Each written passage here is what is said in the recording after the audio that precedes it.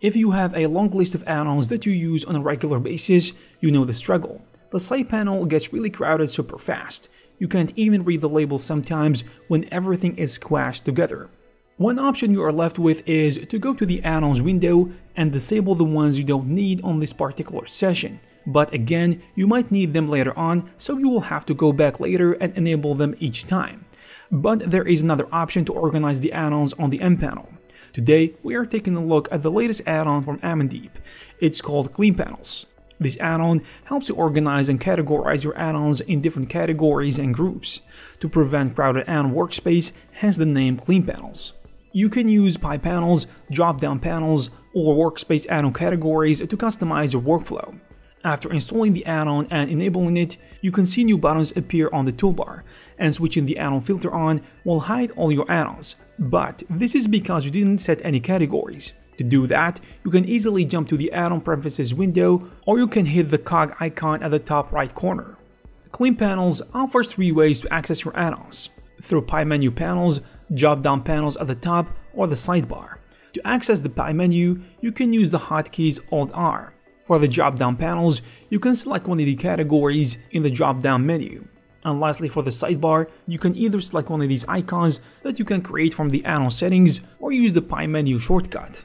In each method of filtering, you can create multiple categories with multiple add-ons listed underneath. For example, you can create categories for lighting, rendering, animation, rigging, modeling, and so on, depending on the add-ons you have installed. Also, you can check the description of this video to have an idea about the Blender add-ons and categories.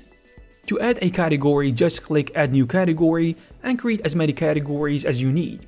To list installed add-ons underneath these newly created categories, all you have to do is to click the plus icon and choose an add-on from the list. For the workspace and pie menu categories, you can even pick the icon for each category. Additionally, if you want to exclude some add-ons from this whole filtering process, you can add them to the add-on to exclude field. This way, they will not be affected by any of the filters and categories you set. The add-on lets you divide your favorite add-ons into categories of add-ons and assign an icon for each category.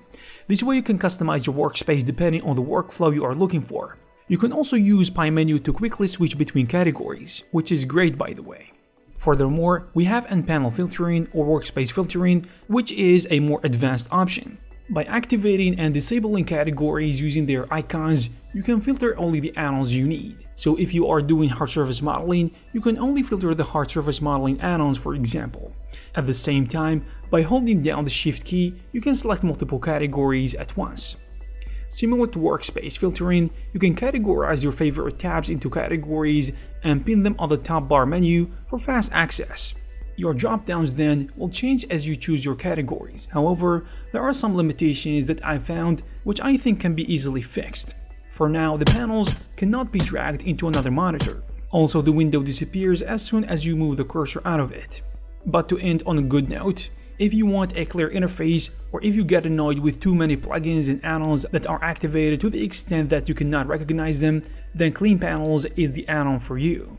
If you are interested, you will find the necessary links in the description. I hope you found this video useful. If you did, please give it a thumbs up. You can also check some of our previous videos.